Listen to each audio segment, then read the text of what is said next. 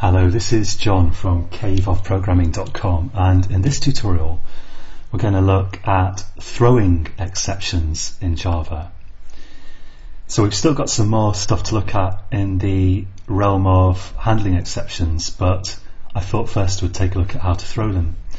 So I'm going to create a new class here. Let's create a new class, and I don't really know what to call it, so I'll just call it test or something like that.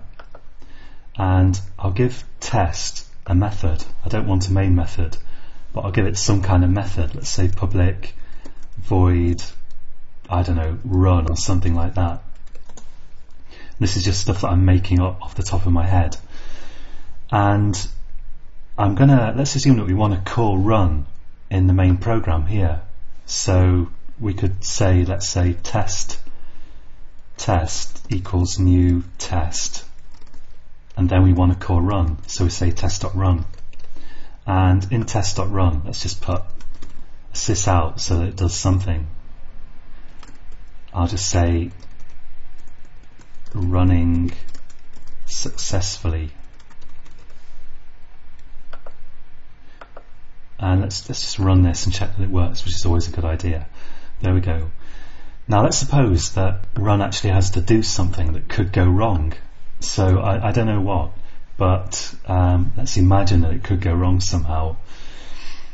So let's say int value equals 0, and let's imagine that this is some kind of, in fact let's not call it value, let's call it code, and let's imagine that this is some kind of return value from some complex process.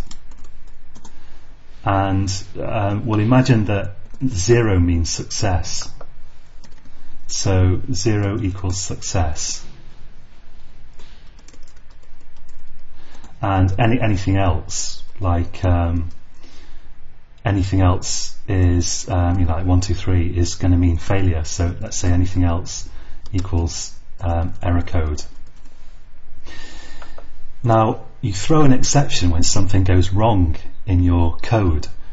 So I mean there are kind of slightly different schools of thought on when you should throw an exception, because back in the days when I was learning C++, I always read that you should only throw an exception if something goes wrong that shouldn't happen. And in Java the same philosophy is kind of followed, but not really so rigorously. Because, for example, if you have some code that looks for a file and then you throw a file not found exception, and imagine that that happens whenever the file happens to not be there, but it's just some random file which could be there or could not be there, then throwing and catching a file not found exception becomes part of the normal operation of the program.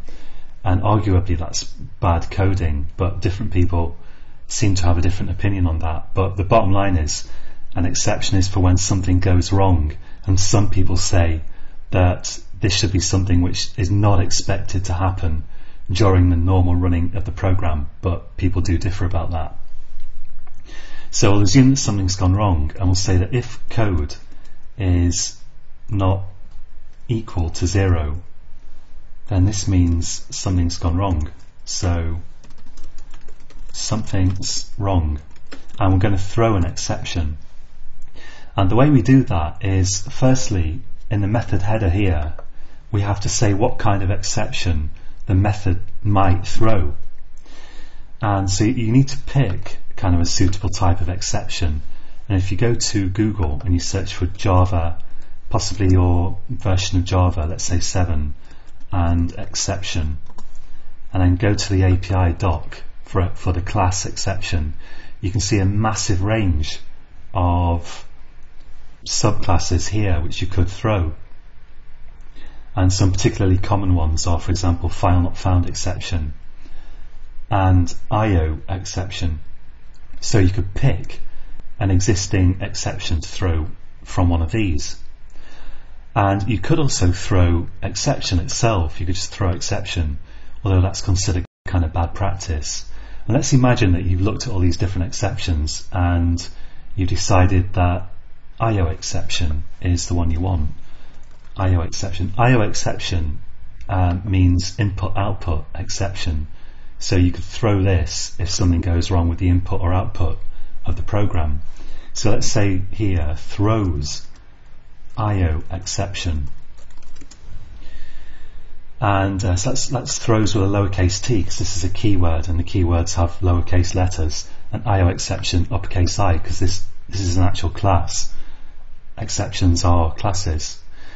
And now here, where the thing actually goes wrong in your code, if it goes wrong, you can say throw new IO exception. And exception classes, they all allow you to specify a message here. So we could say here something went wrong.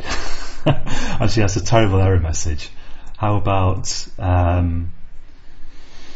could not connect to server, something like that. And now you'll see that now that I've saved that, I've got an error in main.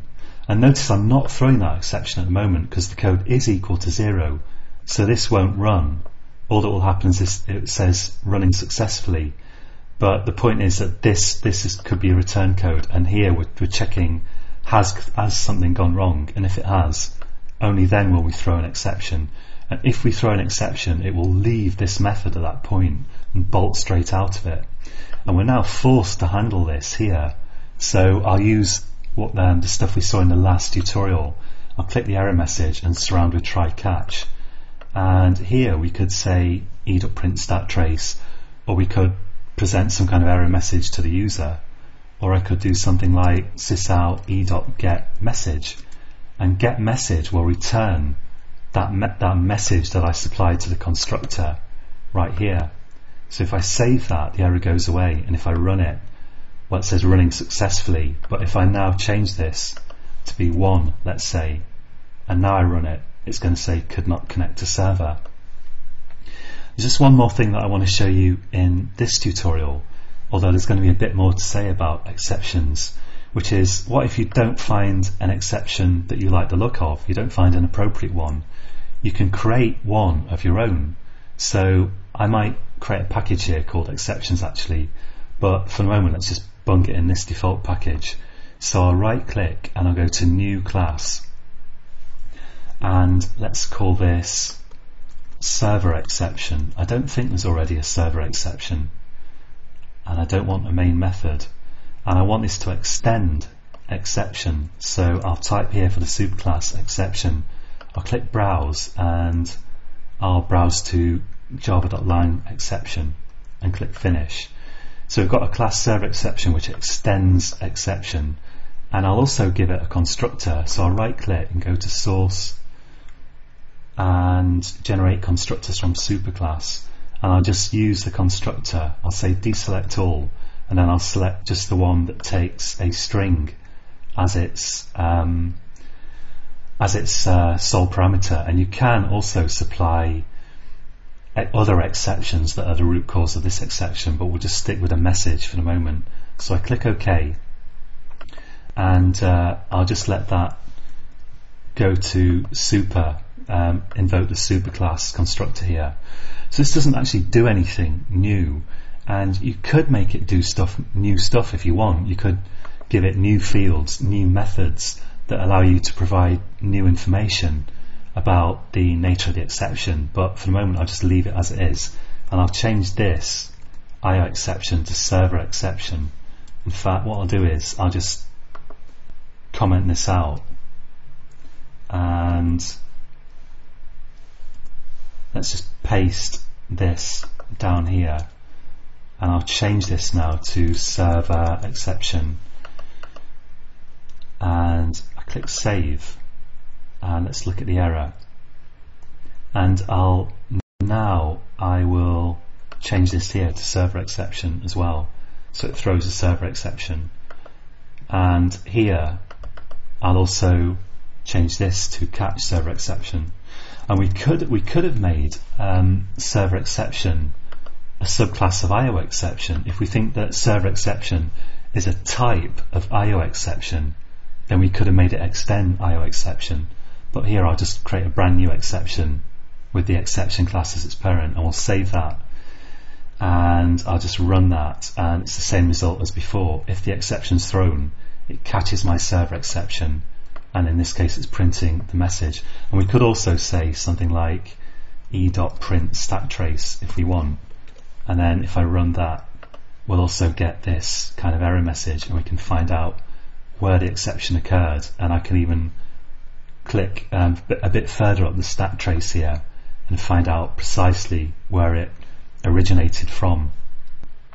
And notice that if we throw the exception, we don't run this line, because as soon as you say throw new exception, it leaves the method that you're in. So that's it for this tutorial, and we'll look at exceptions a bit more shortly.